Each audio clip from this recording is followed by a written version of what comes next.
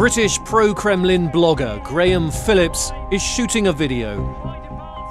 Behind him, 3 T-72B3 tanks. Russia's upgraded version of the T-72. Equipped with a new firing system and Belarusian Sosna-U sights with thermal imager. In use by Russia since 2012, it was never supplied to Ukraine. The first T-72B3 was hit by Ukrainian forces in 2014. Here's the Sosna-U sight.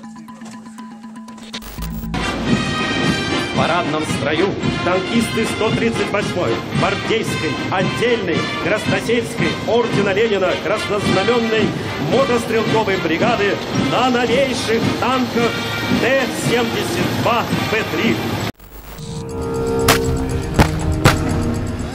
A Ukrainian separatist TV channel reports on large-scale exercises organised by separatist authorities. The pictures show a BPM-97 armoured personnel carrier. The BPM-97 is a Russian light armoured vehicle. Modified versions were called Vystrel and Dozor. It was never supplied to Ukraine. Проходит колонна современных разведывательно-патрульных машин «Дозор».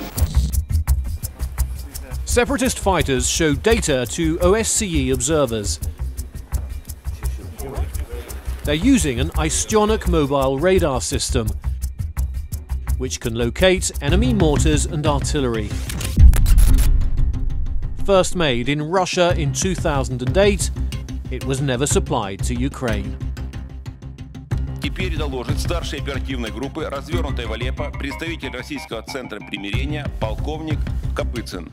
Здесь, на позициях правительственных сил, развернут комплекс артиллерийской разведки «Аистенок». This is the Pantsir S-1, a Russian surface-to-air missile system for shooting down aircraft, helicopters and missiles. It was never supplied to Ukraine.